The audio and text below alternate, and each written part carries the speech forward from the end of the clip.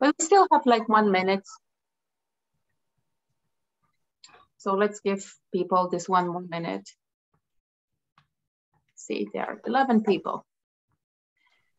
I actually have a bit of a icebreaker, while we are waiting, if people want to yeah, they are. use this poll, I'm just going to paste the link for this for those who have access to a smartphone, which is pretty much everyone these days.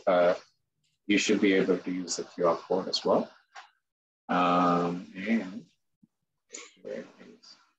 I'm moving between Teams and Zoom, so I'm kind of struggling to see where the icons are. Yeah. Yeah, there you go. Okay, check. Okay, so it is. Yeah, it's 5:30 here local time, and it's just during the lunch break for Joe, 12:30 p.m. on Wednesday, and I welcome everyone to the last session of today, last but very, very interesting, systemic thinking, which I have high expectations really to help us learn something more about how to deal with complexities in a better way.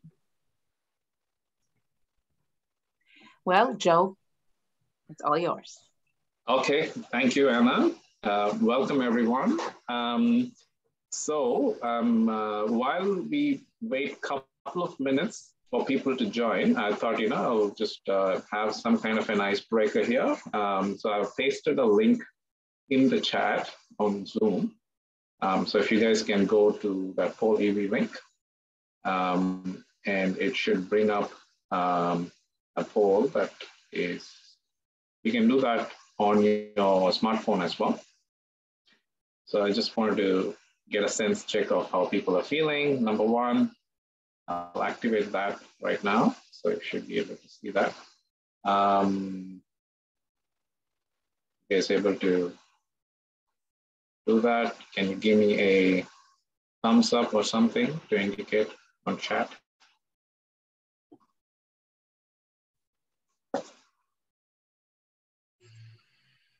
Are you able to get to the poll? Yes. Hey, I can already start seeing the results. So awesome. It's fantastic. Hopeful, excited. Tomorrow, so looking forward to tomorrow, I guess. Yeah. Accomplished. Fantastic, fantastic. So still, I think good vibes overall. Okay, so let me move to the next poll.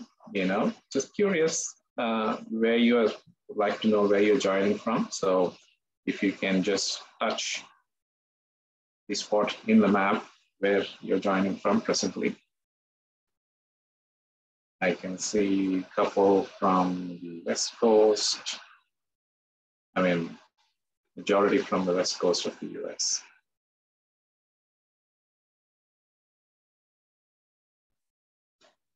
Yes, so someone's asking for the poll link. So let me just paste it once again. Yeah.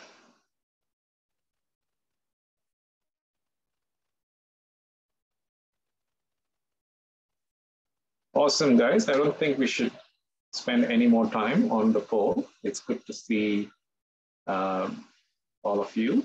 And so we will get started. There's some amount of content to cover. So let's look at what the agenda looks like. So overall, yeah, so I'm kind of flexible. The intro session is itself, it's going to be kind of a lengthy intro. It's not just about intro about myself. It's also a little bit more about the subject matter that we're going to talk about. And we will do a priming exercise. We will do some systems mapping. You will have some homework and some takeaways and next steps for learning, okay? If that sounds good, let me just move these things away from my screen and get started. Maybe a little bit of a background about myself. I'm Joe Anthony. Some of you already know me. I've been part of a number of LEAD alumni initiatives. such as Capstone Project and Lisa before this. And then this is my new initiative, which is systems thinking, which I'm very passionate about.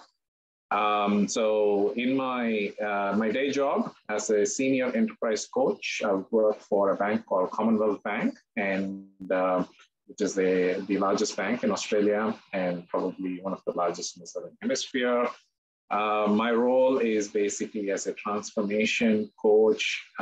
So what I do is to bridge the gap between the strategy and the actual mobilization of that strategy, the transformation strategy in any organization. So before CBA, I did similar roles with other large corporations within Australia and internationally as well. So I'm a big advocate of creating enterprise ecosystems, ecosystems for innovation and learning, and I believe that's a great way to embed changes and transformation in culture, technology, and operating models, business models, and so forth. In order for me to do this, I leverage quite a bit on systems thinking, the approaches that I'm about to teach as part of this session.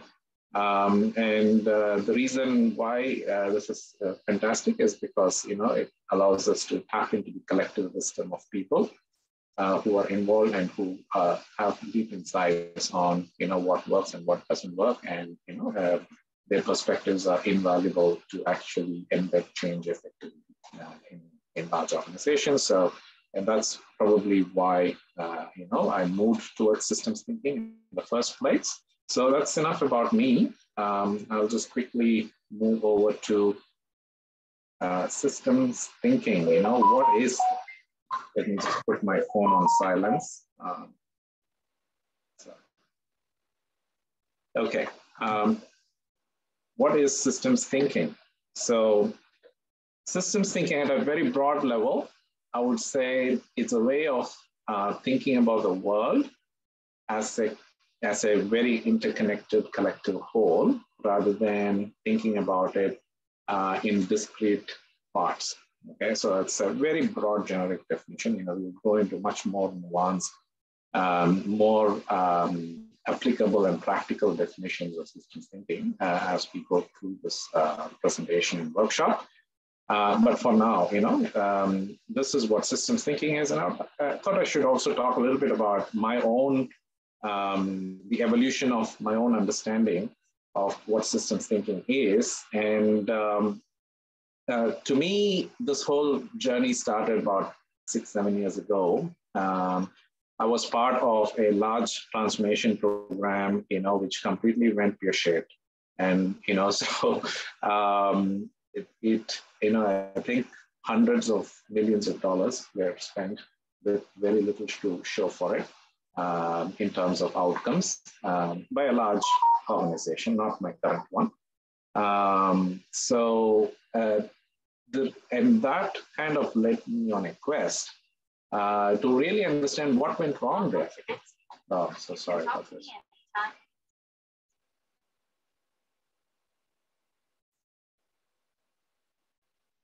Apologies. So the realization for me from that initiative was that we often miss the big picture. We don't see the full picture very much. People involved in large initiatives don't share when they don't share a common mindset and mental model and a shared vision of what they're trying to achieve. Things, no matter what happens, no matter how good your project management is, no matter how many innovations that teams and people come up with, in isolation, they don't translate to a collective outcome effectively. Okay, so that's what actually, kind of attracted me towards a big picture thinking and methodologies that are, leaning more towards that big picture thinking. So that's how, my venture into systems thinking started.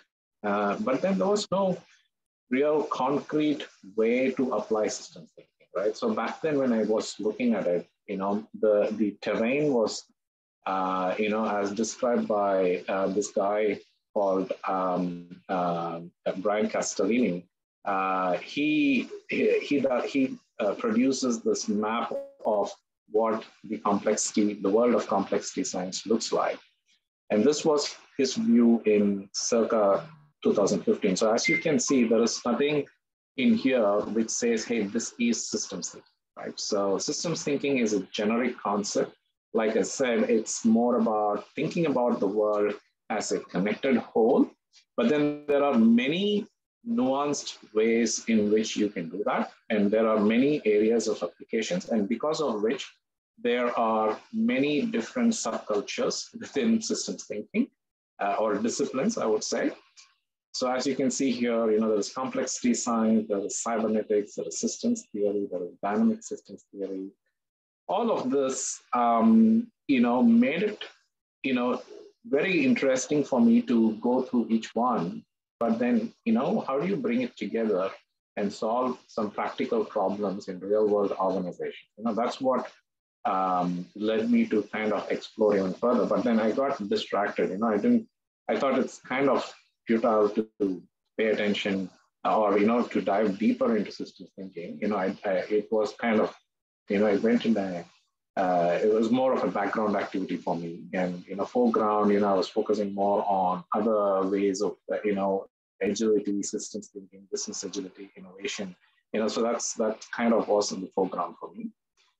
And then this realization started coming that there needs to be something that brings it all together, right? So how do you, ensure that we don't lose sight of the big picture? Again, multiple experiences led me to that. And when I looked again at in 2018, the same guy, Brian Castellini, published another map of systems thinking, and it looked even more horrendous than before. It's fantastic. Don't get me wrong. I really appreciate the effort that has gone into this. But then, if you really need to be able to apply systems thinking, where do I start? Where do I, how do I start adapting or adopting this to my work, right? So that was my challenge. And again, in 2021, it looks like this. I can only imagine when he releases the version of his map in 2022 and beyond, how much more denser, how much more he can squeeze in this space. So I was a bit, frustrated by not being able to find a method until I stumbled on something called as the soft systems methodology. Okay, so this is a methodology that came about in the 70s, but not too much of traction yet, that it deserves. But it's a methodology that was introduced by a guy called Peter Checkland. So the approach that they were following is quite different from a lot of the systems thinking approaches that are out there. So essentially, the worldview on systems thinking is kind of split along the lines, from where I stand today, between hard systems view and soft systems view. Okay, so I'm just going to call out what the key differences are.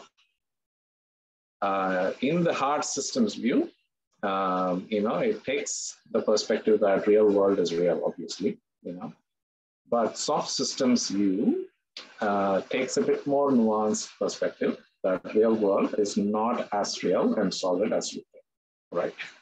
What we think as real world is not as solid as what is generally, our traditional way of thinking and understanding the world is not that, the real world is not solid, right? We think that we live in a really solid world and things are very deterministic. The hard systems view also talks about problems as if it can be fully defined to an extent. It could be hard, but it can be done. But soft systems view takes a view that defining problem is itself problematic. The reason for that is because of, there are many nuanced perspectives in there. Can I please request you to go on mute if you're not asking a question or speaking? That would be very helpful. Thank you. So that's that. And with the hard systems view, the efforts are, directed at modeling the real world in order to understand it. While the soft systems view focuses on modeling the cognitive world. Okay, it's not just about the real world, but the emphasis is more on the cognitive world. Okay. So when you talk about systems thinking, obviously it's two words, so the hard systems view emphasize on the systems. Okay, so from a philosophical perspective, you understand the difference between the ontological and epistemological perspectives. The ontological perspectives believes that the world is there. Now we need to describe what the world is like, right? The epistemological view is more focused on how we understand the world. Okay, so it's not about the world itself, but rather the focus is on how we understand it. So the hard systems view is focused more on the epistemological side, which is emphasizing on the systems side of the systems thinking. And the soft systems is more focused on the thinking side of the systems. Yeah. And the focus of the hard systems view is to produce products, solutions, etc., for complex problems. So, for example, if you want to design something like a complex, a defense, a missile defense system, or if you want to create something, of a very complex engineering system, then you would lean more towards the hard systems approach. While if you are focused more on the soft systems approach is not about products and solutions. Well, products and solutions can come out of it, but its primary focus is on generating learnings, insights, and greater understanding. Okay, let me stop there and check with you guys if you have any questions at this point. Do you understand what we're talking about here?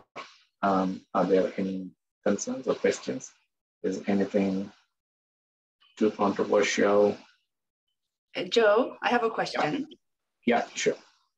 So earlier you started with the hard system. It did not work well for you, and then you found the soft system view. So are you advocating for us to move into the soft system view? Not necessarily that way. So hard systems has its own areas of application, right? So so if you look at this slide here, as you can see, hard systems is more leaning towards mathematical, algorithmic definitions of things. It's complex problems and solving complex problems in the real world. And where it shines is, when people are not involved, in the systems that you're talking about, it can be a good, effective method. But where it involves people, I would lean more towards the soft systems. Lean towards that side. So that's the kind of distinction that I'm making. Personally, from an application perspective, I'm not an expert. I would have to admit that I'm not an expert on hard systems. So if you ask me about complex numbers and dealing with the cybernetics and AI kind of related things, I'm not such an expert on that. And there's a lot of complexity science that kind of overlaps in those areas as well. My area of specialization is more towards soft systems. Yeah, so because I work a lot with people, transformation, and reconciling different perspectives and achieving shared mental models, etc. So if your problems are in that domain, it can be professional in a professional environment, or it can be a very personal environment as well, right? In family, home, personal life, solving your own problems, right? Your own mental conflicts and emotions and stuff like that is where soft systems approach really shines. Does it make sense? Oh, we have one more question here from Eric. I think very interesting. Which side would a new process fall? Can you clarify that a little bit, Eric? When you say a new process, what do we mean by that? Yeah, I'm thinking, a new way of doing things. It could be even behavioral. I mean, I write process there, but it could be new behaviors too. Yeah. And specifically the example I'm thinking of is kind of collaboration between two functions in an organization. Absolutely. I would say, if it involves people, yeah, go towards the soft systems. Soft systems is better. But let's go, there's a lot more nuance to this. Yeah. So let's kind of get into it.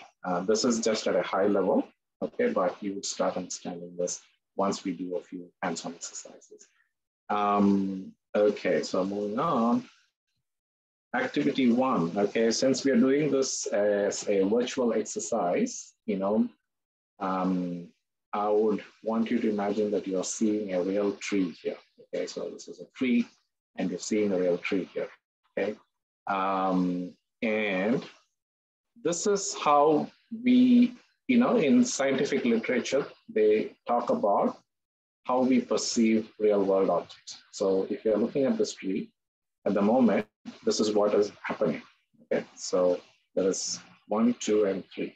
Okay, so this is an activity. So let's go back to poll EV again.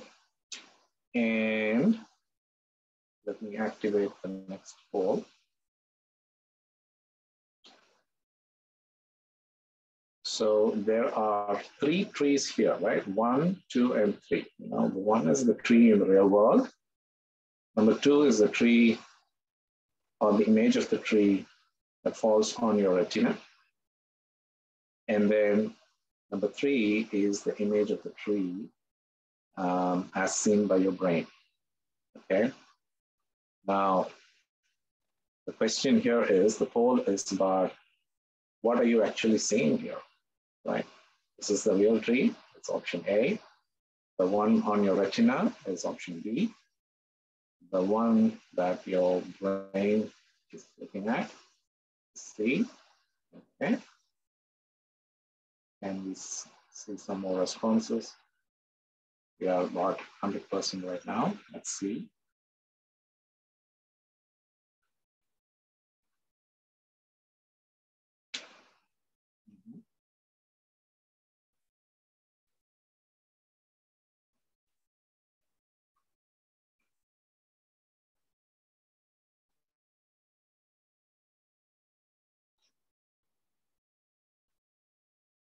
All right. Okay. So people who answered A, you guys would fall in the hard systems view of the world. And B and C. C is more towards the soft systems view. But let me kind of clarify that, what we are actually, the point of this exercise is to kind of illustrate the fact that the world, as we see it, is primarily a construction or a fabrication, that is done by our brain. Okay, it is not okay. So at least the soft systems view says that it's not the object that exists here. The evidence for that is, if there is no light, for example, you wouldn't see this tree, right? And you are not directly perceiving that object. You are dependent on your eyes. So if you shut your eyes, then you can't see it. So obviously there is a visual apparatus involved, there is light involved. So if your eyes are closed or if there is complete darkness, okay, you're not able to perceive the tree. So which means that obviously, irrespective of the tree being there, you wouldn't be able to see it. The second possibility is, I might be seeing what is directly falling in the retina of my eye. If that's the case, you would be seeing an inverted image. And note that there is a blind spot here. So your retina is not continuous. There is an area, which is the blind spot, which, technically, whenever we see something, there should be a disc-shaped black spot, everywhere that we see because of that blind spot. The reason why you don't see the blind spot, in spite of it being there, is that the brain processes it, so it hides the blind spot. So there are some exercises, though, through which you can actually perceive the existence of the blind spot. So if you go to YouTube and kind of or just go to Google and search for blind spot perception and life science activity, it will show you an exercise by which you can actually understand, yes, there is a blind spot, okay? But if you're not convinced, let's do this exercise, so yes, I can see Avinash is dropping off, no worries. Okay, so let's look at, so this exercise is, to further, create an evidence for that right in this session, right? So look at the red dot on this image for 30 seconds, right? And at the end of the 30 seconds, don't blink while you're looking at it. If you blink, you have to start again. So we'll spend 30 seconds looking at that spot. And then at the end of the 30 seconds, I'll let you know when the 30 seconds is over. And then you can actually look at the white screen and blink 5 times, okay? And you can let me know what you see, all right? Okay, so your time starts now.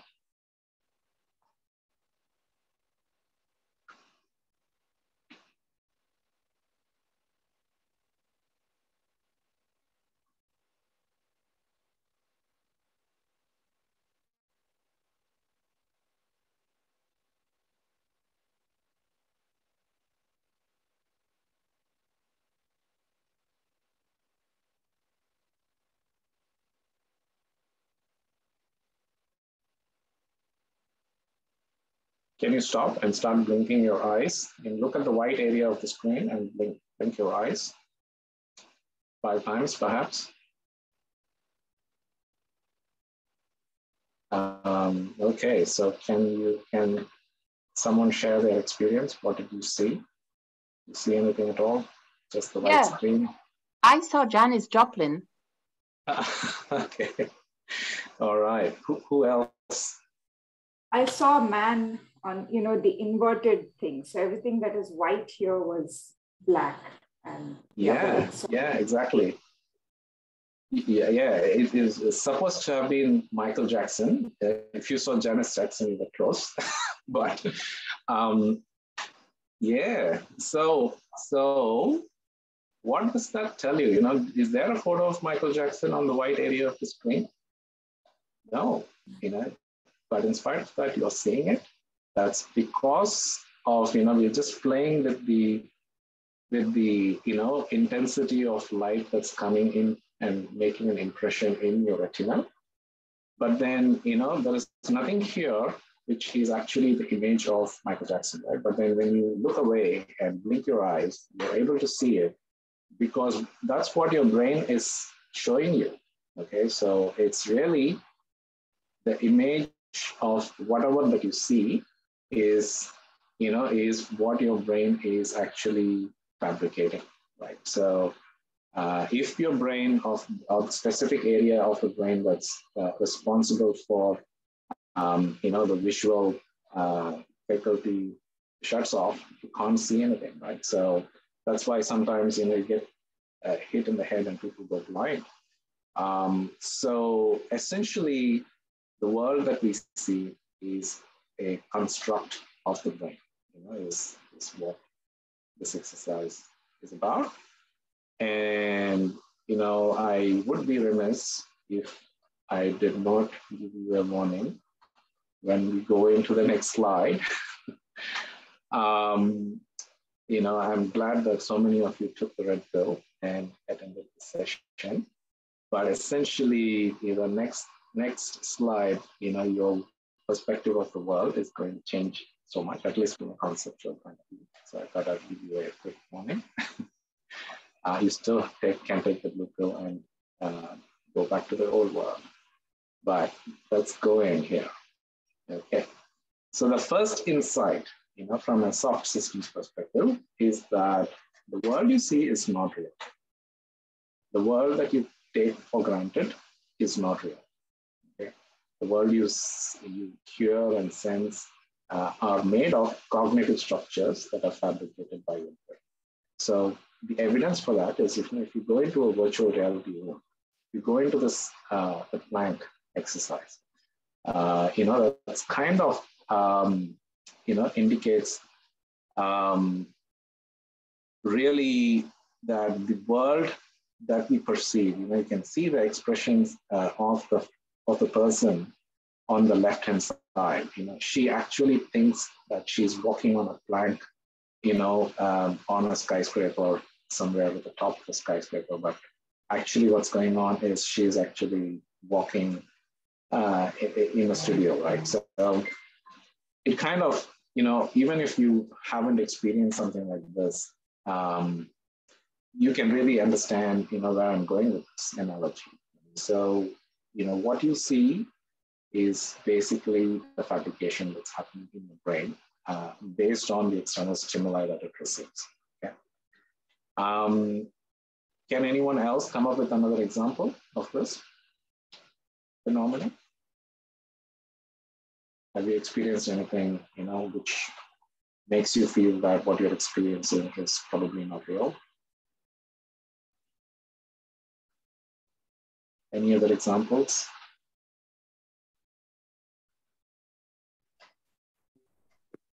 How about dream?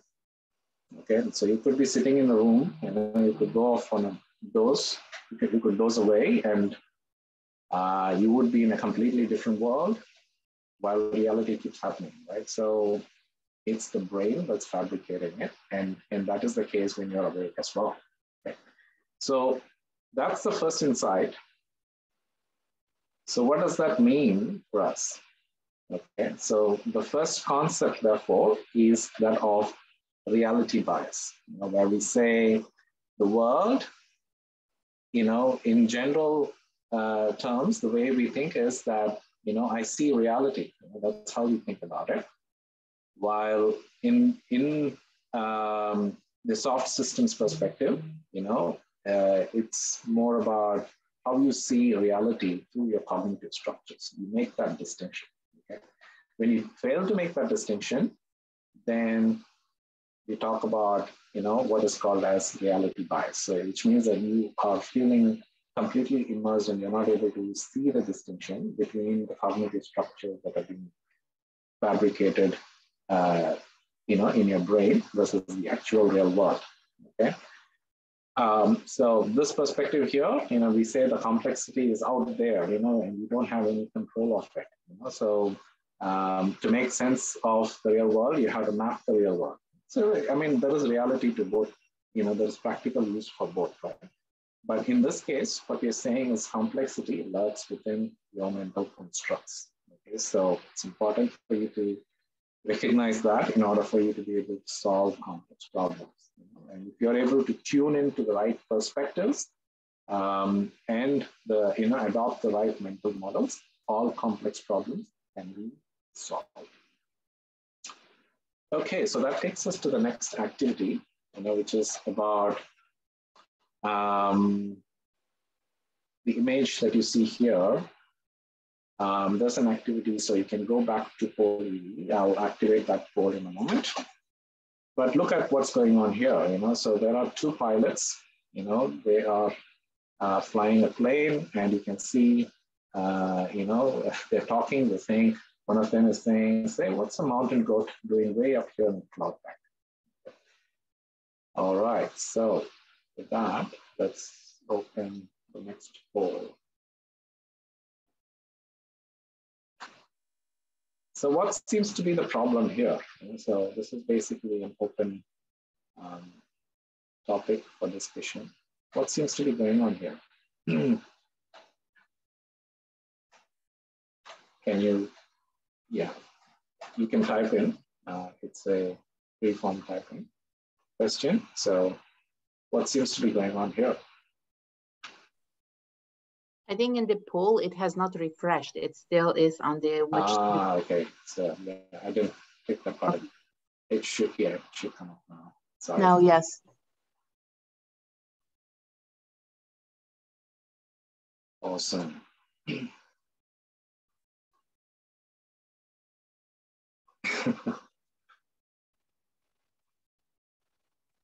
They're flying too low. That's right.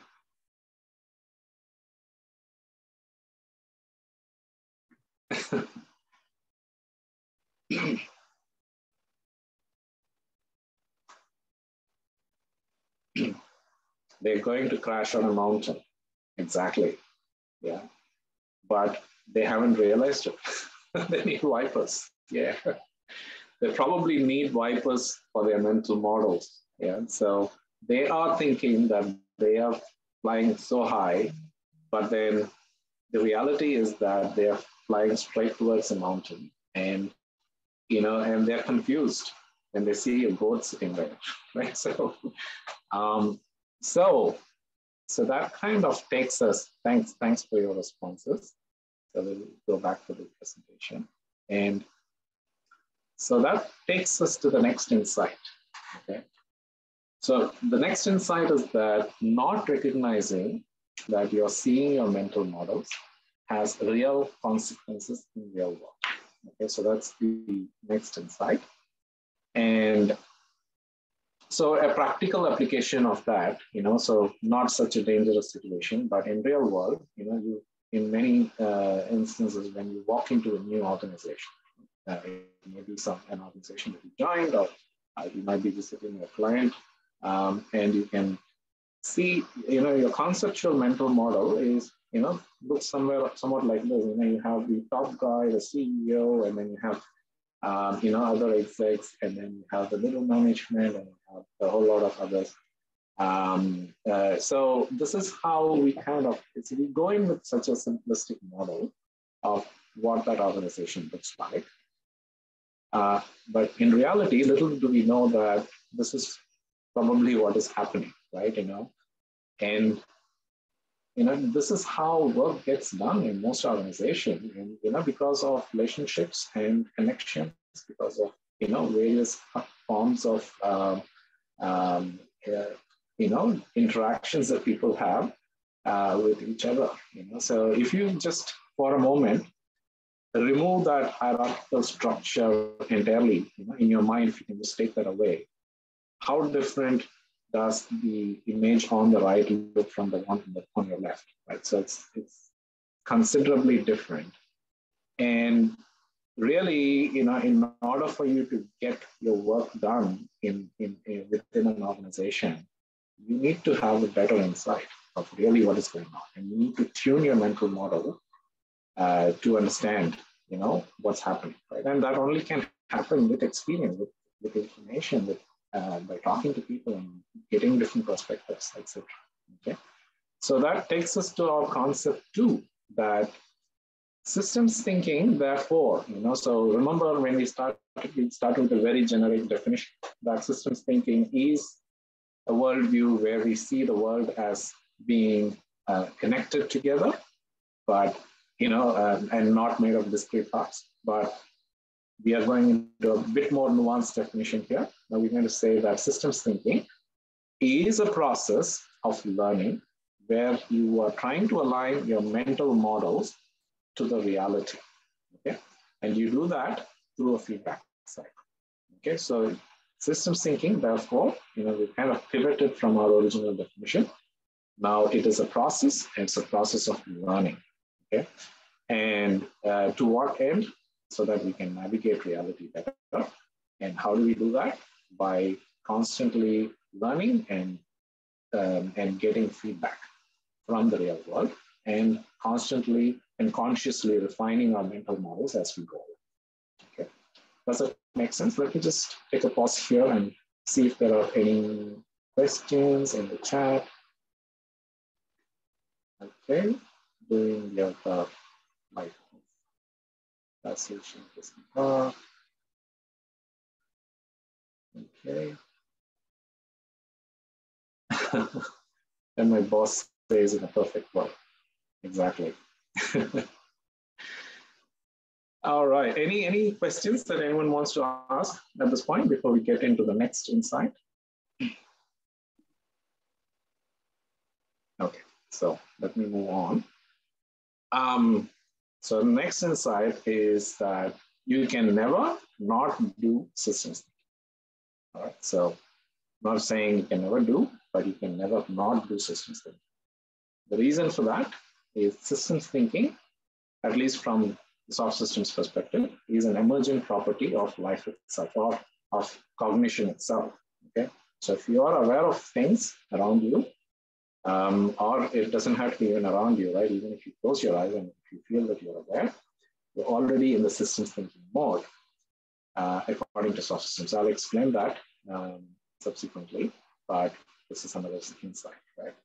But what we do with systems thinking, as a formal discipline, is about developing metacognition. It's not about systems. It's not just about thinking itself, but it's about thinking about thinking, okay? Thinking about how these cognitive structures are formed and what are the cognitive structures that are formed, not being unconscious about, how these mental models are shaped, okay? And becoming really conscious of what it is. Okay, so why do I have all these images of different things? So this is what system thinking is doing to your cognitive process. It gives you a telescope, it gives you a microscope, it gives you a video camera, it gives you a playback device, and in which you can play back, what's really going on in your head. And if you don't like it, it gives you the power to edit as well, okay?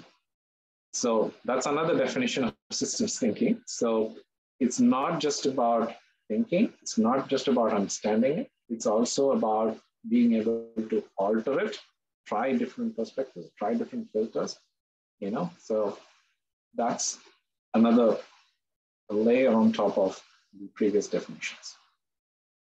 Any questions? Feel free to ask the question if you have any. Happy to respond. So insight 4 is that it's kind of something that we covered, but it's another analogy. So like what the slide says is like how a potter spins up his potter's wheel and works with the clay to create his pots. So does our cognitive structures weave the reality that we live in. Okay? So we make up these structures, okay? And we do that and assume that you have, this potter knows only to make one kind of pot, okay? He makes the same pot every single time. So if you ask him to make something else, he doesn't know because he knows only one way to spin, okay? But with systems thinking, what we are trying to learn is, what can we do out of this reality, right? The pot, the clay, the wheel, everything is the same, but can you apply different skills, different ways of shaping this clay to different objects? So that's what systems thinking is about. And when you don't have enough skills, you end up creating things that looks a bit messy, and you feel like life is too bad, or it doesn't turn out the way you hoped it would.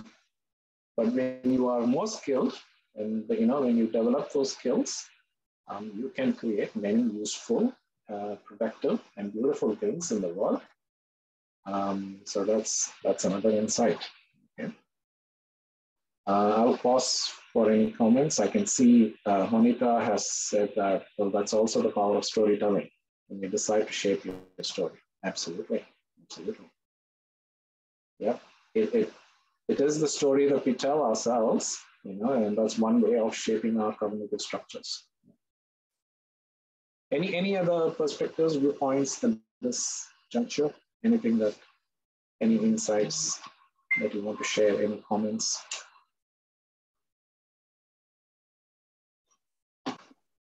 I'll give a pause for 10 seconds.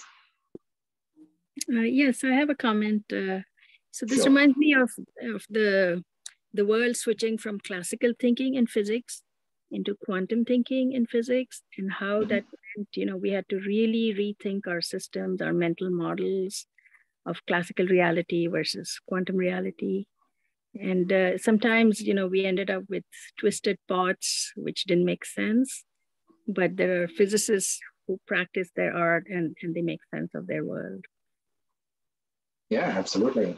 Amazing. So I'm not too familiar with, I am overall familiar with quantum physics, but, yeah, I'm no expert, but, definitely it's something that resonates with me as well. Yeah. Makes sense. Any other comments from anyone? Thanks, Anupam. Yes, so next step is application. Honita, I can see your question. How do we now translate all this into real world application? Okay. Now, that's where the concept 4 comes in, which is called as the core mapping. Okay. So here we understand what our cognitive structures are made of so that we can then start tinkering with it. Okay. So, and try to visualize, what it looks like. Okay, and once you start visualizing it, then you also have the ability to, investigate it, dive deep into it, change a few things, and put different filters on it. So you can do a whole lot of things to create different things, right? So the concept 4 talks about core mapping. When we say core, it's made of 2 different things, 2 different words there. It's an abbreviation. Core stands for cognitive objects and relationships. Okay, so the whole of the cognitive structures are made of only 2 things. Right? This actually, I have to say that it comes from one of the Cornell University professor called Derek Cabrera, but he talks about it in terms of four things, kind of simplified it a little bit from there. He talks about it as DSRP, which I've simplified and made it easier for people to understand. And different workshops that I run, people seem to relate more towards what we've said here. So cognitive objects are impressions of real objects, imaginary objects, ideas, concepts, feelings, emotions, colors, and all kinds of cognitive things that exist. Relationships, there are 2 kinds. One is a part-whole relationship and all other kinds of relationship. Okay, so we give some special importance to part-whole relationship because it helps us to visualize better, when we call out those relationships separately. And all other kinds of relationships are, something that we express in a certain way. Okay, so it's important to understand these concepts. Okay, any questions at this point? Okay, in the interest of time, let me move on. If you have any questions, like I said before, feel free to stop me and ask. Okay, so we will get into the next activity. So this requires you to go into a app called Plectica. So I did give the link to Plectica earlier. What I will do is I will paste this in the chat. So you can actually click on that and get in there. You would need to sign up. You can use your Google, Microsoft, or 2 different types of accounts to get in and sign up. It requires no credit card or payment details. You'll be instantly in as soon as you sign up. Yeah, so let me just bring up what it looks like. Okay, so I can see some of you are already here. Raj Shiva is in. Others, let me know. Yeah, I can see a few others are in. Okay, so this is an exercise, and Are you guys able to see the image that is there? Awesome. Okay, so let me just give you a demonstration of some fundamental things within Plectica. So this is a cognitive mapping tool that we will use. This is not the only tool that exists, but this is one that I like and I use a lot. So if you double click anywhere here, you create a card. And a card here represents the cognitive object. Okay. So for example, I'm going to create a cognitive object called as a light pole. Okay. All right. Can you see it? So, and I can see that a light pole has a light, maybe a light globe. Okay. And so I've created another object called the light globe. Okay. Now I want to show that a light globe is part of the light pole. Okay, so that's how I'm making sense of it in my head, right? You might make a different sense of it. You might call it as two separate objects, but to me, it looks like the light globe is on the light pole. So I'm just dragging that. So it was out before. I've dragged it on top of it and placed it there. Okay. I can also, just hover over this box here and click on more actions, go to layout, and choose a freehand layout, which will enable me to move things freely within this object. Okay, so what I've done is a very simple thing. Okay, you have a light pole, you have a light globe, two objects, two cognitive objects, and I've created a part-whole relationship. Okay, so to me, the light globe is part of the light pole. Now, I'm also going to create something called as a street as an object. So that also is a cognitive object. Now I'm going to say that the light pole is related to the street because I click on that. So I've created a relationship there and I double click that relationship. Then I can say how it is related. Okay, so I'm going to say it stands on the street. Okay. Yeah, something very simple. It doesn't have to be perfect. It doesn't have to be anything. Okay. This is basically how you map your thoughts. This is how you do cognitive mapping or core mapping. Okay.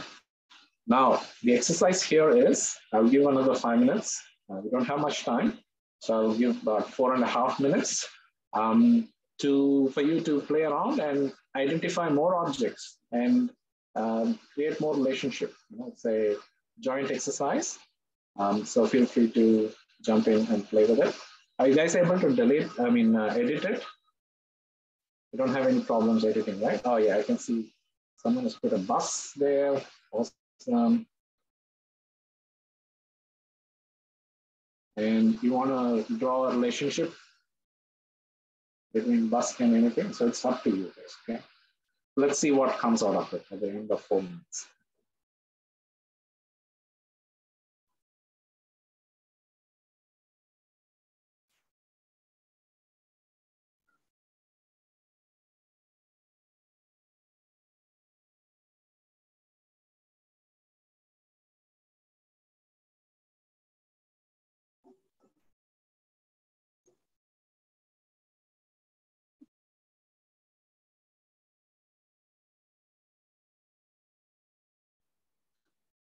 Doesn't have to be perfect. You can just play around. It's your own. You're just mapping your own in your own way. There is no right or wrong in this. So play around with it.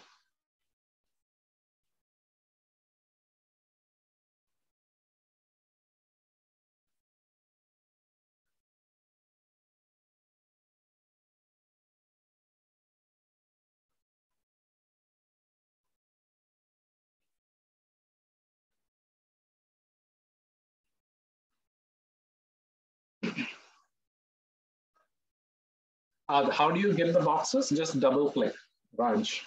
So just double click anywhere and you will get the box.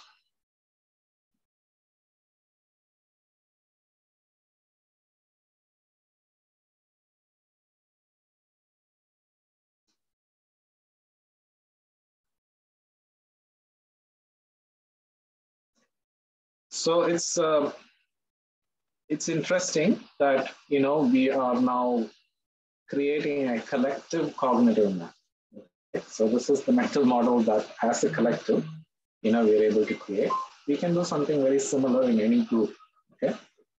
But we can also do it by ourselves, you know? So this is something that we can go away and do it for any scenario. So there's nothing special about this image. So we just picked a random image and we are looking at it, all of us are looking at it, and we are drawing different perspectives, you know, drawing the cognitive reality as we experience it. Yeah. Excellent. So I'll leave it on for you guys to play around, you know, but since we are running very close to end of our time, you know, let me give you some homework. Okay. Homework 1 is map Newton's laws of motion. So if you are into physics, and this is something that we all study, right? So I thought it would be an interesting exercise. Do a system map of Newton's laws of motion. You could map, you know, there are 3 basic laws of motion. You could do anything, right? An action, reaction, equal and opposite, or whatever. Or you can choose something entirely different and more interesting and relevant for you. Okay? Any simple formula or principle that you are fond of and that you tend to apply a lot. You know? So do a system mapping of that. Use Plectica or just use paper and pencil and draw that. You know the basic principles and you know how to work with it. Just do a core map of that. The other thing that you might do to flex your muscles or cognitive, you know, core mapping muscles is, you know, think about your next week. Okay. And think about a few objectives that you need to meet in the next week and how you would navigate your next week to meet those objectives. Right? That's one way of doing it, you know, so that's another possible application. Third is more interesting, you know. So everyone has some form of conflict. You know? It seems to be the norm these days at all levels. Let's try and understand what this conflict is about. You know, try to map, you know, the other person, what he might be thinking, what you are thinking, you know, and where there is disconnect. Generally, you know, we think about it colored with so much emotions, but try and think more objectively and create a system. Okay. So those are 3 exercises for you to work on, you know, by yourself. You can use Plectica if you want. It allows you to add up to 250 cards. So you can pretty much work on as many, you know, if you are within the limit. If you are exceeding the limit, then you can delete some and, you know, add more cards. And I think if you are a student, it allows you to create an account for $3 every month. Okay, so it's relatively less expensive. So if you're inclined to do that. Next steps, you know, I'm going to start the feedback very soon. I would definitely like to hear what you thought about the session. And, you know, the homework, you know, if we have to have some kind of a logical feedback loop to this, you know, please join the systemic group in workplace. You know, so this is a place where we would, you know, continue to discuss and I would plan for events and sessions around systems thinking. I would also bring in some guests from time to time to talk about on this topic. And there is a group external to our workplace as well on Weaver Cafe. So Abby, who joined, was here in the session before. You know, it's his baby. This the Weaver Cafe is his social networking site. So he's kindly offered to create a group there. So this group is going to mirror what's in workplace, but it will have participation from external people as well. So if we want to, I have a lot of friends externally, and if you want to bring any of your colleagues or friends who's outside the Stanford Lead community and you want to be part of this group, you know, you can definitely bring them over to this. So I would request you to join these 2 groups. It's very simple to join. The links are here. Let me paste these links. Yeah, Joe, maybe It would be good if you can also add these links on the workspace, on the workplace, sorry. And yes, and this will be available there too. Yeah, absolutely. So workplace, and then this is Weaver Cafe. Yes. Well, thank you. Thank you. That was a great session, Joe. People, there is the poll for Joe, and I think it was a fantastic session that showed us, you know, how we are deceived by our own brains and how we can help it, how we can be more critical in our thinking and better understand ourselves and make better decisions.